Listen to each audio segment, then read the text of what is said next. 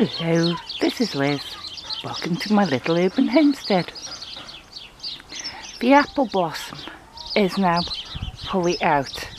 I'll show you a clip now of a video that I made on Monday, but I never put up. And you can see the difference that 6 days have made. I looked through my old videos of 2 years ago, and I put one out on the 20th of April, and loads of flowers were out on the apple tree. Today's the 1st of May and they're just starting, so it makes me feel not too bad because it's starting late, so therefore me sowing seeds late is hopefully going to work out well.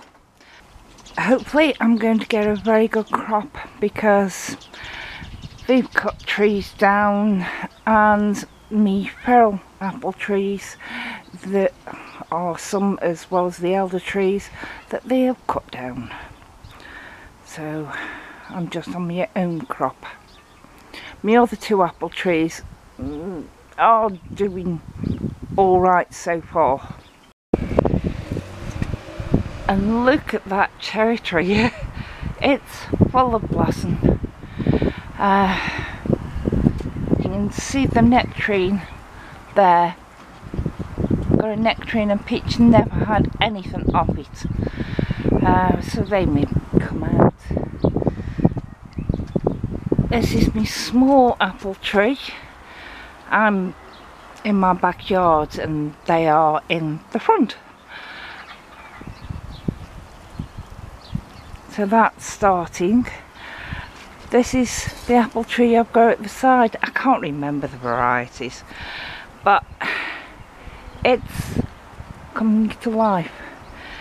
But I've got to sort it out because I just put wood up here last year because Mason kept getting up and getting out, so I've got to fix all that. But it's eventually, I can't do everything at once.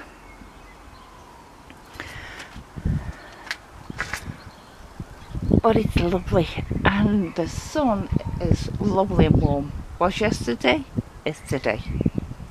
I still haven't got chickens. I still haven't repaired the hutch. That will wait until I've sown everything and then I'll move on to it.